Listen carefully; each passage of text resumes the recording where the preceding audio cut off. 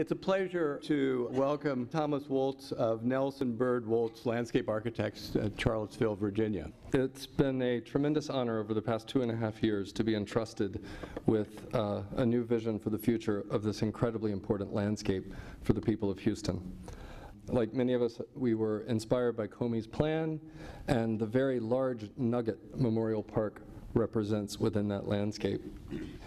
And Jeff Ayton, my senior associate who has so capably led this project over the past 2.5 years with about 8 people from our office, 6 of whom are sitting right there. I think there was a mixed reception. The people of Houston, many of the 3,300 who came to our public meetings, asked themselves why had someone from New York or Virginia, they couldn't figure out which, I couldn't either, why did someone from so far away need to come here to tell them what their wilderness park needed to be? And I would say we were not brought here to bring a style or object making that we might have been recognized for somewhere else. We were invited here because of the way we think and the process that we were going to bring to this important landscape. And our process at Nelson Byrd Woltz has evolved from my mentorship with Warren Byrd through my mentorship with a staff of 42 to look deeply at the ecology of a place, commensurate with the culture of a place, and start to weave the narratives out of that discovery period that belong only to that place in the world. One of the greatest influences of that process has been my participation in the board of the Cultural Landscape Foundation. Early days, in a wonderful meeting with then Mayor Anise Parker, I said, you know, what if Houston is seen by the nation as the city of parks? And she was so supportive of our work here and of that vision, and here we are several years later, and thank you, Charles, for hosting this wonderful event. So, to the process. It was 1 year of public meetings. I mentioned 3,300 people attended those meetings. We listened. You can't say yes to everyone, and that was a hard lesson. I made it through those meetings without ever revealing, as Mary Margaret made her true confession this morning, that my great-great-grandfather was the mayor of Waco and in the House of Representatives of Texas in the 1850s. And I made it all the way through the public process without pulling out my Texas card. But why we were hired and how we were hired is actually an incredibly interesting part of the story. Visionary. And I'll get part of this wrong. Many of you know this better than I do. I have no business telling it. But my quick Reader's Digest version is that the Uptown TERS district was in meetings with Mayor Parker.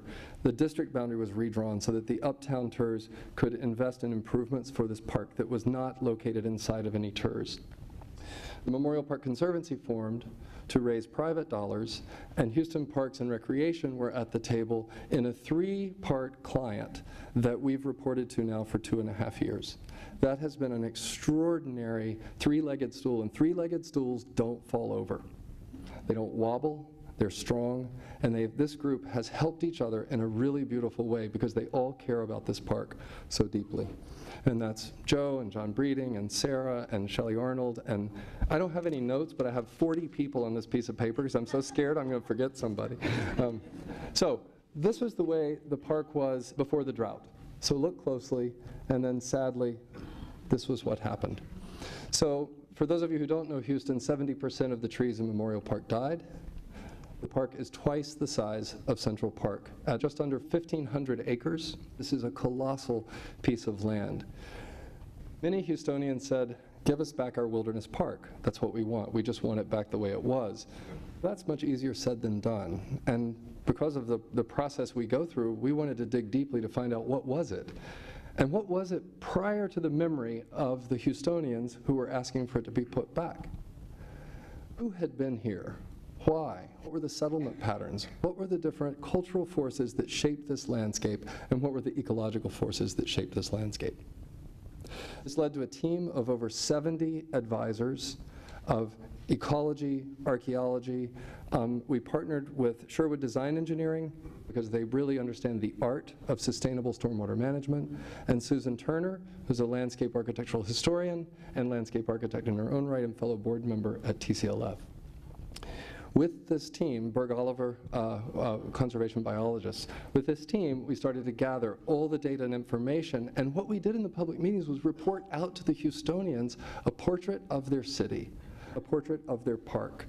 And people started to realize there were richer stories of who this city was embedded in this landscape that many people either didn't know or had forgotten.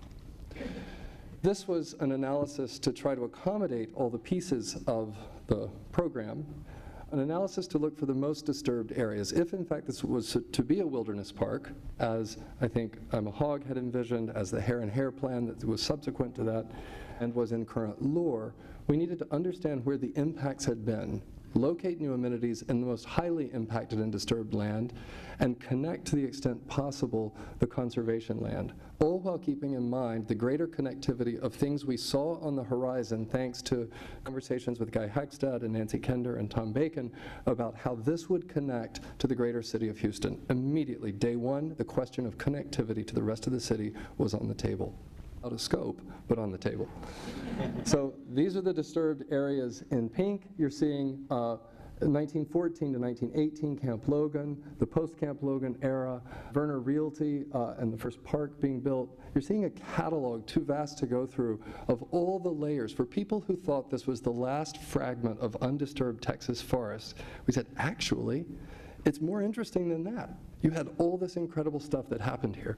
Similarly, parks, and this is our national tragedy, have been considered empty or open space. They've been the dumping ground of infrastructure, and Texas, this city of Houston, thanks to Hogg's leadership, said no to so many of the megastructures that were proposed to be dumped here.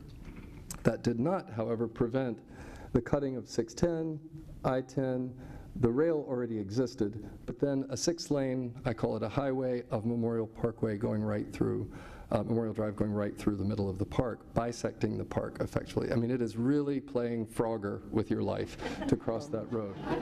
One of our main goals was to bridge these areas that had been subdivided by roads. There were miles and miles of road within this park. Where had the human experience gone? Also, it didn't start with Hogg. It started long before. For probably 1,000 years, the Karankawa Indians were on this land, many different Indian tribes. This is a map of the different languages of the Native American tribes that occupied this land. And I love it when culture and ecology interbraid. During our research and through test pits, deep test pits, found regular intervals of ash, revealing that this had been a fire-managed landscape by the Native Americans for hundreds of years before the Reinermans bought it, farmed it as an orchard, later as grazing land, and then even after that as a logging operation. So all of these layers of settlement patterns of Native Americans, of a managed landscape, preclude the sort of era of significance as we might categorize it in today's terms.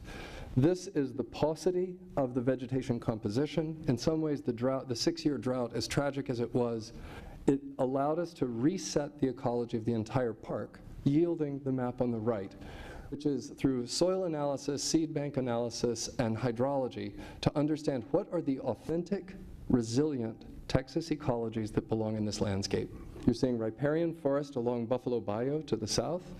You're seeing the pine hardwood forest, and then pine hardwood savanna in the lighter green, and then in beige native prairie. This was looking at the entire scale of the park to start to develop a lexicon and a vocabulary of ecologies appropriate to their place on the land. Why? Because flood will come again, as Fritz pointed out. Drought will come again. If we're going to invest in repairing the park, we must invest in the most naturally resilient ecologies possible.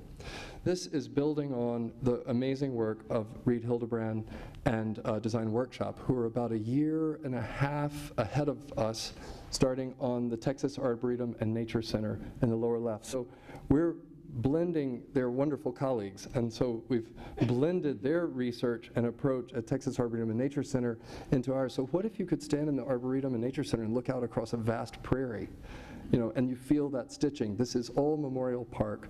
One part is an Arboretum, one part is a Memorial Grove, one part different things.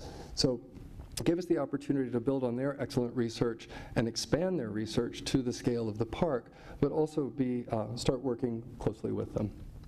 This is the resulting master plan, and I'm going to walk you through a series of projects moving in a counterclockwise direction, starting with the running track at the running center. This is the living bridge. You'll see at the very end a proposed land bridge, 1,800 feet of an arcing land bridge that will for the first time stitch the southern and northern halves of the park. You're seeing restored savanna and prairie, 38 miles of biking, hiking, horseback trails added to the park. You're also going to see a 1 mile long arcing boardwalk, absolutely level, ADA accessible, so that people in a wheelchair for the first time can see the banks of the bayou and can read with their body the subtle and exciting topography of the barrancos, the drainage ways within the park, as they cross from prairie to riparian forest. To the right, you'll see the eastern glade. To the north, a sports park to replace all of the existing fields but move them to the north so they can share grooming equipment, concessions, bathrooms, all the things required for those. And then I'll finish with the Memorial Groves, which is really an homage to the very important history and why it's called Memorial Park, which was it was the site of Camp Logan, the World War I training camp for soldiers trained in Houston who went to serve for our freedom in Europe. This is the image of the timing track behind the running trail center. You're seeing a wet prairie, post-oak savanna looking down to the bayou. This is an unusual one in that this will manage stormwater inside the running track. It's not a college track and field, so we don't have shot put and all those things in the middle. We can just run. This is what we call the Southern Arc, and you're seeing all the bike and birding trails. This is really a kind of reflective part of the park. We've removed the ball fields, the parking lots, and the light structures to the northern part of the park to restitch the ecology at an enormous scale across the entire southern part of the park. At each terminus, there's an overlook to see down the remarkable views of the bayou, as people have referred, the only non-concreted river in Houston. An incredible amenity to have in the city and as our southern neighbor in the park. This is a rendering by our rendering company Mir in Scandinavia. This is one overlook. And if you follow with your eye, you're crossing each of the drainage ways and the ecologies. I never get tired of walking in an arc because you never can see the end. And it's exactly 1 mile, which I discovered people in Houston love exact measurements. It has pissed off so many people that Seymour Lieberman is 2.87 miles. So I'm happy to announce we've got it to 3 miles. So I think that's the thing of the master plan that made people the happiest. This is the Hare and Hare plan, a plan that was, like so many parks in America, designed in the 1920s. The Great Depression happened, a little momentum started again, and then World War II happened, and then the sort of divestment in parks of the 50s and 60s in so many states. So it resulted sort of by accident in a wilderness park, which we came to understand was mostly invasive exotics. I'll bring your attention to this gesture here that was a formal gesture from Arnott coming in, and it was a circular area, and it just says garden written on it. So I should say in our cultural research, we have no intention to recreate any moment in time. We're not going to recreate the Hare and Hare Garden. We're not recreating Camp Logan. We are making a contemporary 21st century park, but that is deeply infused by the things that came before. To have an authentic 21st century response is our aspiration to these traces of history. So this is from the boards, a sketch looking at the remaining mots of trees, a proposed a lake that will supply irrigation for this large green. It's for passive recreation, to really spend time under the high canopy, but also, again, in this layering, to acknowledge that that is blossom. There was a gate. It's just a pedestrian entry, but there was a wooden gate here that was the welcome gate to Camp Logan. So in this way, this layering, you have a large green and you have the trace of Camp Logan. Here's the rendering of what the eastern glade will look like. You see the large meadow with pine trees for light shade, the lake, and a pavilion looking back across the lake. The athletic fields to the north, an aerial showing what those athletic fields will look like, and you can see downtown in the distance. And then I'm ending with Camp Logan. This has been an exciting part of this process. I should mention that the Eastern Loop Road, we moved to accommodate the Eastern Glades. That's under construction. The final CDs are being done. We're partnering with Lauren Griffith in Houston on that with the planting plans and construction documents, and Walter P. Moore. The Eastern Glade is in design development, and this portion is just wrapping up concept design. So we have a lot of momentum in Memorial Park to start with these exciting Phase 1 projects. This was an image of the remount station in Camp Logan. This is a layering of the map of Camp Logan, and at the level of a master plan, you want to go deep in archaeology, you want to go deep in everything, but you have limited time. So our archaeological consultants revealed interesting ruins and remnants of latrines and shower buildings in the western part of the park near the Eureka rail line, and that these were the old subdivisions of the different regiments where their camp was. These are the quality of the ruins, the remnants of Camp Logan. And then came this idea of a living memorial to the soldiers' sacrifice. The photographs of the soldiers at Camp Logan amidst the pines, and then this remarkable image of a forest in snow and the equally spaced trees, struck me one day. We were drawing in the office together on this project as, what if a planting of pines not only acknowledges the timber era of the park, the agricultural era of the park, but it also represents the soldiers standing in formation in each of the different regiments that were trained and then went off, and so many who died, and so many were awarded great medals of honor. So this image struck me as an interesting evocation, as a memorial to those soldiers in the area where they lived. This is a plan of the location of the tents and these ruined buildings here. So to use that as our inspiration for the planting distance, and then into that to carve open spaces for picnicking and gathering and remembrance. Currently, there's really not much to tell you that why Memorial Park is Memorial Park, and many of the citizens at our public meetings didn't actually know.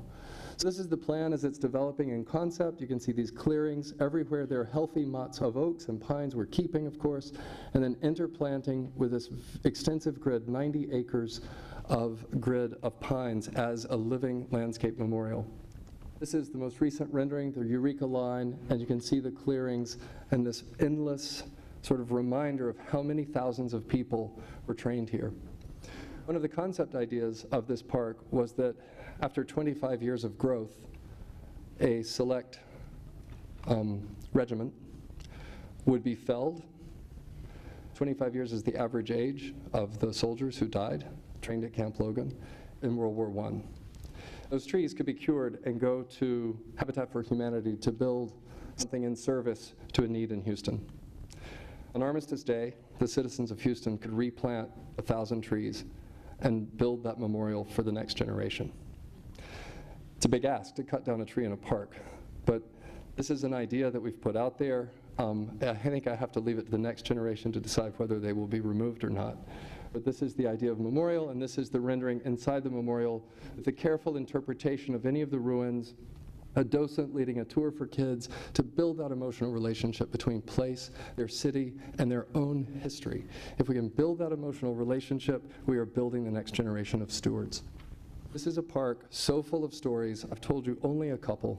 It's a powerful place, and I feel like our greatest hope is to bring an identity to each of these different areas of the park. The last image I'll show you is of the land bridges, because I find it's very symbolic to link ecologies, culture, and to bridge over this highway. There's a simultaneity here that is the hybrid of the 21st century. We have transportation needs, but we also can, in another way, celebrate this bridging of the southern and northern halves of the park and find our place within the city. Thank you so much.